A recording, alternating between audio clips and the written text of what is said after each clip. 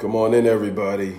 We're just waiting for a few more minutes for more people to join. I'm asking that you share the live. Let's give it a few more minutes, and then we'd like to start promptly. And I would like to just be brief and short and to the point. So we'll give it 2 more minutes, and please share the live. Give it 2 more minutes, and I appreciate everybody's patience.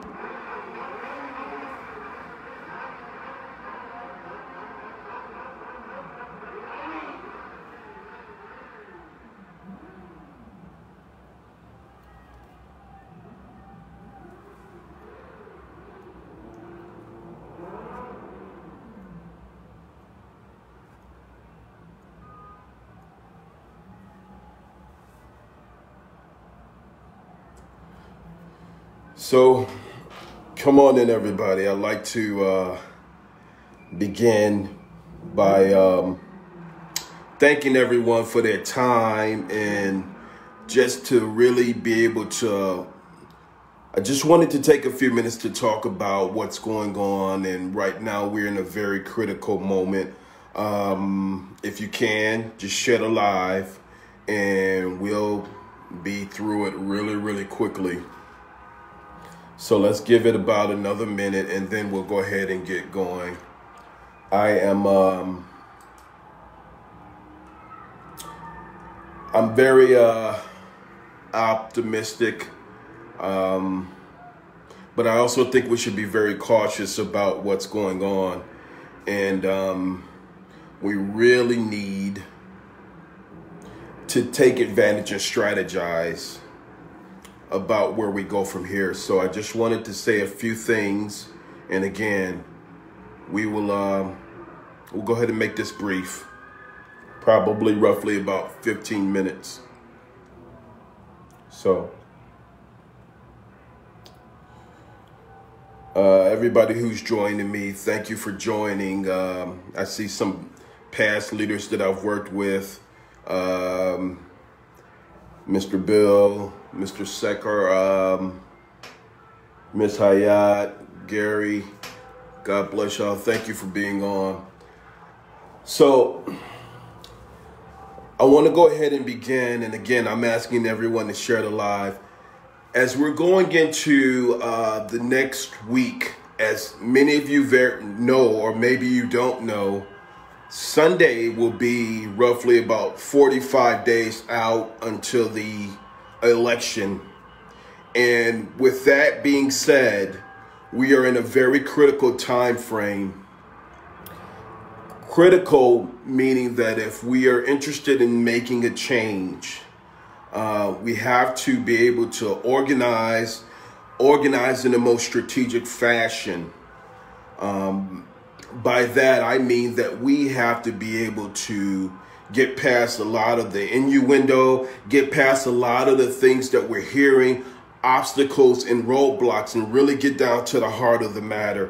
What is the heart of the matter? The heart of the matter is for those who agree with what's been going on with this current administration, you are entitled to your opinion. When I say you're entitled to your opinion, I would not want to minimize politics for the simple point of politics being minimized. But what I would like to say is that we are interested in making a change. And when I say we are interested in making a change, we're interested in making a change from the standpoint of, over the course of the last 4 years, we've seen a lot of pretext for things that shouldn't be happening. And let's not sugarcoat it. Let's get down to the heart of the matter and talk about what it really is. What it really is we are challenged by the guardrails of this government, meaning that the courts, the watchdogs, the press, the public, everything is basically turned inside out, and our country is in a frenzy in a lot of ways. I am saying that we are seeing, to say the least, we are seeing what the worst of America is. And I know that some people say, well, this is happening before this administration came in, and this is something that happened before this administration. But I can say honestly, I don't actually recall the level of discontent. I don't recall the level of opposition being so deeply rooted. I don't recall the level of hatred and even the level of public discourse when it comes to a lot of the negative things. We're seeing the burnings of downtowns and business districts. We're seeing looting, robbing. Well, some people say, well, yeah, that's because there are people out there like you that want to make that a point of taking advantage of the time and making it happen. I believe that there's a lot of people who are frustrated, and when it comes to the rooting and the robbing of businesses and the looting, I would say that is an expression of people, like Dr. King said, who when they have nowhere else to go, this is where they go, like it, agree with it or not. We are getting ready to announce, when I say we, I say organizers who are social justice organizers around the country. We're getting ready to announce an initiative called CountEmOut. The hashtag is CountEmOut, because as of this Sunday, the 20th, again, we are nearing the 45-day mark where this president, who's the 45th president of the United States, needs to be voted out of government. And not only are we asking for this president to go, but we're asking for folks who are similarly suited, similarly minded in the United States Senate to go. We are working adamantly on the ground with social justice organizations who are able to do that. Now, for those of you who don't know who I am, who may watch this video at some point, basically, Freedom First International has stood on the ground. We stood against oppression over the course of the last 10 years. Freedom First International, that is, has had, we've lobbied and worked for some of the biggest civil rights cases in America. We were able to work down in Manning, South Carolina, and we overturned the youngest person executed in the United States of America, being the Stinney case. We were down in Cleveland, Ohio, and we defended the rights of Tamir Rice, a 12-year-old who was shot by police. Our standpoint when it comes to justice is we have to be able to stand in the gap when it comes to people who are oppressed. And that is around the country. And we've stood around the country time and time again. We went down to Baton Rouge, Louisiana, and we stood with the family of Elton Sterling. We went to Beaver Creek, Ohio, and we stood with John Crawford when his son was shot in the Walmart, and a case that's ongoing of police brutality. Not only that, but we've stood when it comes to political corruption. We, the day after President Trump was elected, we organized some of the biggest rallies and demonstrations probably in the country. We put 6,000 people and we shut down Lakeshore Drive. We actually organized, and one of the organizing groups that actually stopped Mr. Trump from coming into the metropolitan areas of Chicago. And when he was actually elected, he was going to do a rally where we stood with other organizers and we stopped him. Again, I, for one, as a bishop and a man of God, a man of faith, am not organizing for politics, but I'm organizing for cause. We are interested in this particular government being accountable. We're not interested in standing for a political party, but we're interested in being apolitical, meaning that we're standing for the community, and somebody has to be the conscience of the government. Somebody has to hold these government officials accountable. And why not us? In the most critical time in United States history, what are we seeing out there? I just want to talk about what we're seeing out there.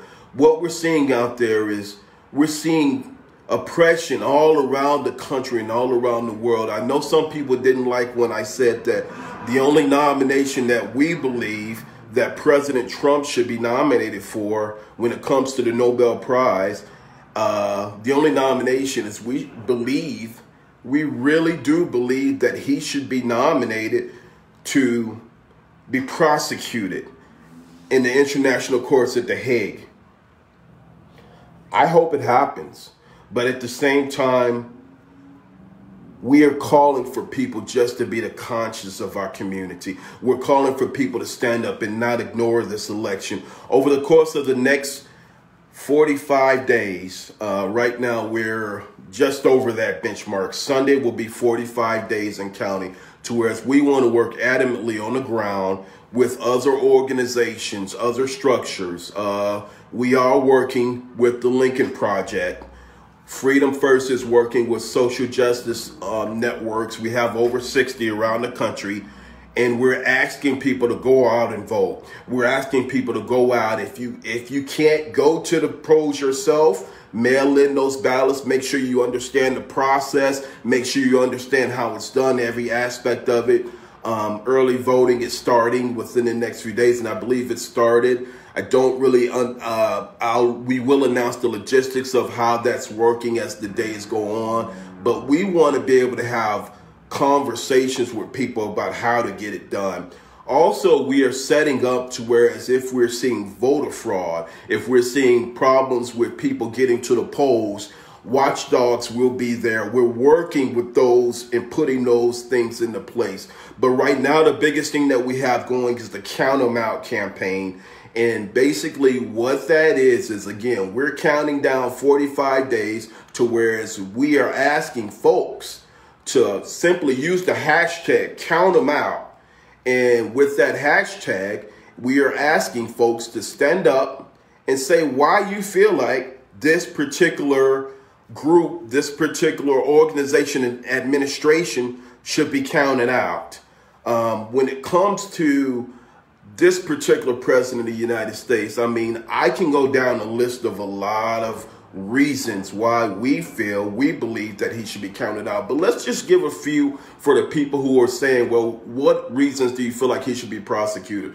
Well, let's talk about internationally, and then we'll come back and we'll bring it back down to the United States of America. 70,000 Kurds are sitting in concentration camps because this administration, including this particular president, turned his back on these people who worked for us, who were actually organizing for us and fighting for our side. Down 70,000. Let me make sure my numbers are right, and correct me if I'm wrong, but 70,000 Kurds as we stand, families of women, men, and children, because this government turned their backs. And yes, we are not saying that there hasn't been a time in American history to where the government of the United States hasn't played its hand in international conflict, in the name of democracy building and national conflicts. But what we are saying is it is time for us to really take a good look at who we are calling our leaders. And I believe, and I've said it, and I'll say it time and time again, we use that word too generously. Leader is something that we apply in every context. We need to stop doing it. I would say that we can make a change over the course of the next 45 days. 45 days and counting. I would say that if we show the level of concentration, a concentrated effort, make sure that the seniors are getting to the polls, make sure that they understand the pros and cons of it, With COVID, a lot of those folks won't be able to get to the polls. So we got to make sure that elected officials in some of these communities, that there's ways that they can do either mail-in votes or get their ballot and make sure that it counts. There's a lot of legwork that needs to happen over the course of the next few days. So I want to go back into some of the specifics of the CountEmOut program. Here's what we're asking for again. We're asking for the hashtag CountEmOut to be used, count them out, when it comes to any information about discourse from this administration and those who are unhappy. Count them out. There is a Facebook group. We will have a web page over the course of the next 2 days, and we'll also have a Twitter account for CountEmOut, also a Instagram page, and that's over the course of the next week. What we have right now is the Facebook group, and going into the next 5 days, we'll have the other social justice mechanisms in place. So count them out. We are working right now. The first week of it, you'll see entertainers. You'll see some politicians. We have commentators from news, CNNs, from some news outlets who will actually be sharing 1 minute to 2 minute videos about why they believe this administration should be gone. And that is under the hashtag CountEmOut. And basically, we're not telling anybody what to say. We're asking for you to bring your own voice, your own opinion to the subject matter, and basically do a 1-2 minute segment video. If it's a Facebook video, if it's a YouTube video, if it's a video that you downloaded and you want to share, use that hashtag CountEmOut and say why you feel like this administration should be gone. Also, on the 20th, we are announcing our first location in the national press conference for CountEmOut, and that will be in Chicago, in the Bronzeville neighborhood of Chicago. So we are asking for those who are able to join us for that national press conference. And we'll be broadcasting our social justice networks around the country. Like I said, we have over 60, and we'll actually be asking and having news to come out. There'll be leadership all around the country who we will be going and we will be asking to join this campaign, starting with Chicago on Sunday the 20th. So tune in for that. It's going to be at 3:30. Go to hashtag CountEmOut. And basically, the leading organization is Freedom First International. We've been on the ground with Refuse Fascism out of New York, and I don't know if everyone had a chance to view some of the things that we're doing. This is an organization that is doing awesome work, and I've been a signatory. I was an original signer of their declaration with Carl Dix, with Dr. Cornel West. Layla Hathaway had joined early on through relationships from people involved. I believe it might have been Ted Sirota and the artistic community that he represents, who's a huge part of Refuse Fascism. But Layla's now a part of that campaign, and she's been around for about a good 2 to 3 years that I know about. We have a lot of pronounced people who have stood with us all around the country to be a part. And Refuse Fascism is, again, standing in the void to fill the gap. Sunday, we will do our CountEmOut program announcement. And right now, 2 weeks ago, we did a press conference in Chicago. It was the second of many consecutive press conferences, but we're in what they're calling 60 days of struggle. So that started a few weeks back, and we are currently in that. Monday, we'll be at the Federal Plaza, downtown Chicago, which will be one of the locations, and we will have another press conference. I'll put that out so we can share that. We want both events to be attended. The Refuse Fascism is also a multinational campaign. Very pronounced, dedicated folks who have been on the ground, who are really saying and doing the work that is, I haven't really seen a lot of other organizations. Again, some of the names that are involved: Dr. Cornel West, I mean, the names are endless. I want you to go to their national website and look at the work that they're doing, because it's going to be critical that we connect the dots with these organizations over the course of the next few days. Someone asked about, I think it was Shatish, our International Vice President for Freedom, asked about international implications. Yes, there are international implications from what Mr. Trump is doing, which is another critical reason why we want to stop him. Right now we're seeing, I'm going to say fascism grow like never before. We see these structures that are coming together like never before. And these structures, if you look, you see a similarly suited situation to whereas there's oppression of the masses. There's these neoconservative thought processes that are happening, which are anti-community. Say, for instance, Israel. We'll talk about Israel, and when I say Israel, I mean the political government over there, which is basically in a similarly suited situation as the United States. Their prime minister, Benjamin Netanyahu, is being prosecuted, currently going through a prosecution. He hasn't officially been prosecuted, but he's going through, and he's being challenged for political corruption. Same thing as Trump.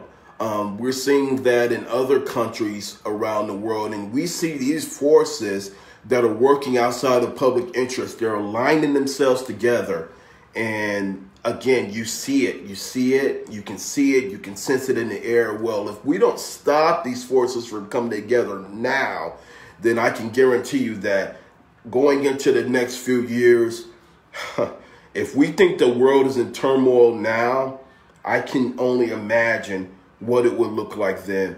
The last count that I've seen with COVID-19, for example, over 200,000 people have lost their lives. Somebody correct me if I'm wrong. We'll look at the stats. 200,000 people have lost their lives in the United States alone. We haven't talked about just the worldwide global ramifications or the count of lives that have been lost. And this government, this political government, is insensitive to every aspect of that. You know, certain political pundits have said what this administration is doing is criminal. Well, I can pretty much say that I feel that it is criminal. I feel that what's being done is criminal. I feel that anytime government places the interest of government above interest of the community, anytime government forgets about the small people, forgets about the little people, but they all are working towards selfish means, selfish goals, and personal enrichment, that's not government, that's dictatorship. That is a totalitarian government that is on the rise. So here's the thing. Yes, 45 should be held accountable, and we are looking to stop this government. I want to say another thing while we're on, and I'm going to take about 10 more minutes, but one more thing that is a very specific point. We are asking the evangelistic community around the world. Now, I am a bishop. I represent several organizations, Freedom First International, the Urban Christian Leadership Conference.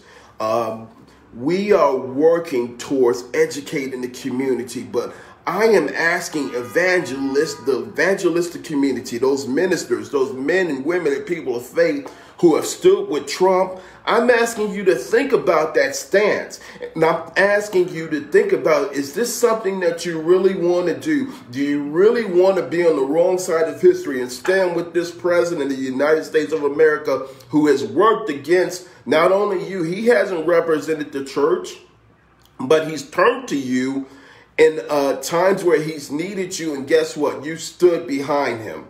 The evangelistic community, I'm asking you to think about this And let's think about where we stand right now. We have got to change the dynamic and hold these political forces accountable across the country. We have got to change what's going on in America. We need you to be on the right side of history. We need you to stand up and be what it is that you should be, which is accountable to the community. Now, people feel like, if you feel like this narrative is one-sided, well, I can guarantee you that I am not the only one who feels like this. I represent millions from around the world and around the country, and there is growing discontent every day, and it's resounding. Our courts are struggling. Our courts are in a mess. Our criminal justice system has only gotten worse, and we see the rise of supremacists and militant organizations coming up every day. I'm going to say for another thing that I was going to actually talk about, but I'll mention it now, and I'll share it over the course of the next day. The other day, when we saw some of the militant groups that were down in Stone Mountain, Georgia. I wasn't going to talk about this, but I'm going to just briefly mention it. Some of the armed groups, there were black groups that had arms, and then we've seen them around the country protest. Well, it is their right to carry arms and protest. We get that. Just like the conservative groups that went down to Detroit and Texas, and I think we saw them in a few more areas, who had guns down at the Capitol, and they were protesting. Well, what I did see the other day, which alarmed me, was there was a particular grand wizard of the Ku Klux Klan who came back and said that, basically, just know that if these folks have guns, then we have trained folks who have guns, and basically we won't stand. So if you want to march, feel free to march, but just know that we're standing there and we're trained, and we've been doing this better and longer than you for years. So this is a grand wizard of the Ku Klux Klan down from Georgia, who was saying that basically confusion is getting ready to start. So I'll go into that later on. That's just a whole nother mess. I want to get back to the specifics as far as what it is that we're dealing with. We want this president of the United States out of office. We won't stop till he's gone. And I'll tell you what, we're asking for everybody to pay attention in the days ahead. And one more thing that I would like to say, as we see this president in his administration, and some of his pundits, as days go on and they're slipping in the polls, we see them getting more and more desperate. We see the level of discourse that they're putting out there is being more and more erratic. Someone was saying on the president's team, one official was saying that basically it probably will take guns to get this president out of office, meaning that bring your guns. I am praying and hoping that we can do the right thing when it comes to our aggressive political disposition. But I'm also hoping that when it comes down to it, that we can show this particular administration, even when they are voted out of office. And I'm not saying that that's going to happen, but I'm saying if we work hard, the chances are greater that that will happen. When they leave office, I'm saying that I'm hoping that it's a peaceful and smooth transition. We'll work hard to make that happen. For those who don't agree, either on the ground or in states and cities around the country, you don't have to burn things down. You don't have to agree with violence. We want you to agree and support the cause in peace. We understand that there's confusion. We understand that those are folks who are frustrated, but we want you to agree without being violently disagreeable, without burning down structures, without burning down filler stations and burning down drugstores and burning down things, because guess what? We need those structures in order to survive. Seniors have to go to drugstores. They need the drugs in drugstores, not only seniors, but sick folks. I mean, you know, these are commodities that we need. We got to think about how we interpret that in the days ahead. But we also have to say one thing, and one thing alone.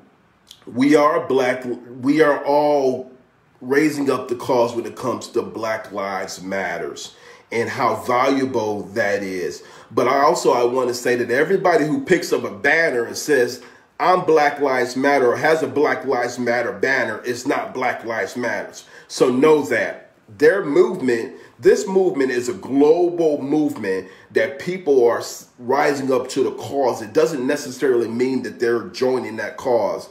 And if you see people who are doing things in the name of Black Lives Matters, burning down things, we've seen people, militias who have had Black Lives Matter shirts on around the country, and they're doing things so basically to keep confusion going. So just know that everything is not Black Lives Matters, or people who are getting involved in this movement are doing it to cause confusion, and they are not Black Lives Matters.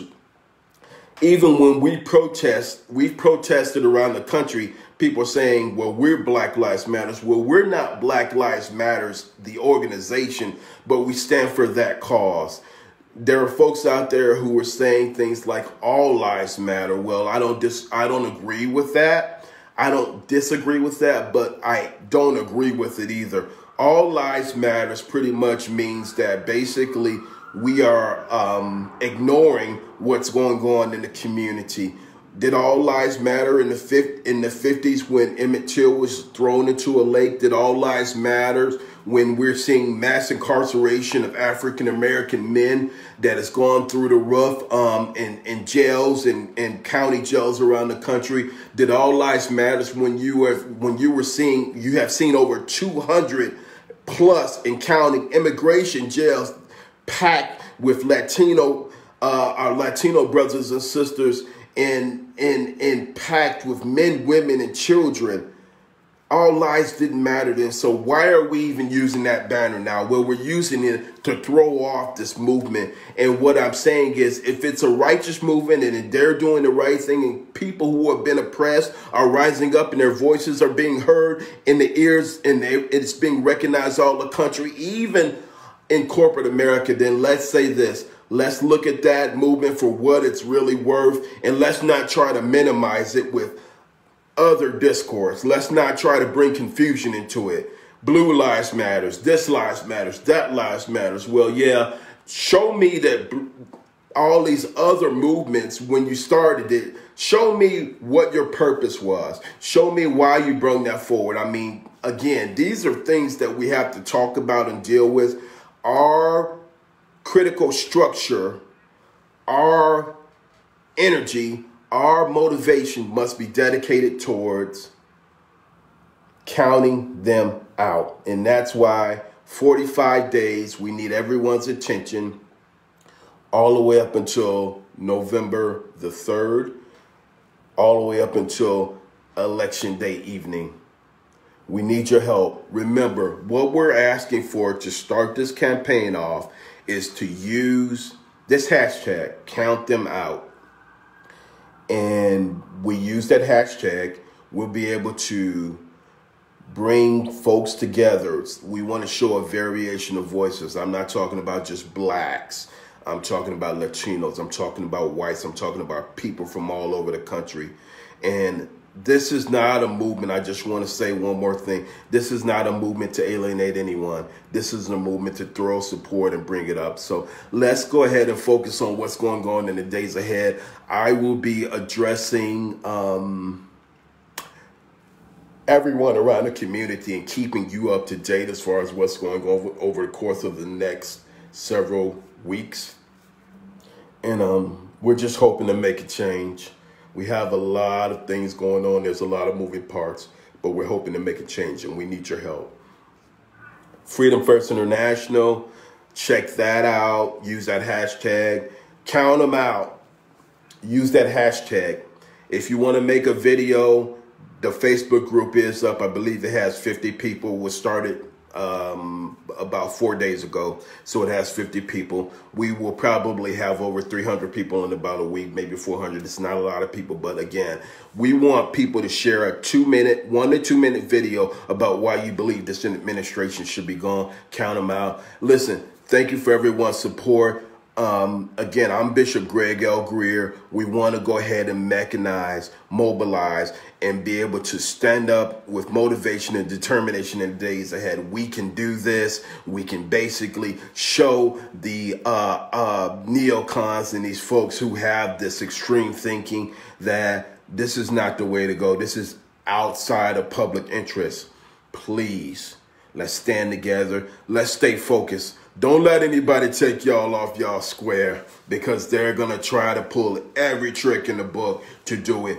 Don't let them do it. Listen, count them out.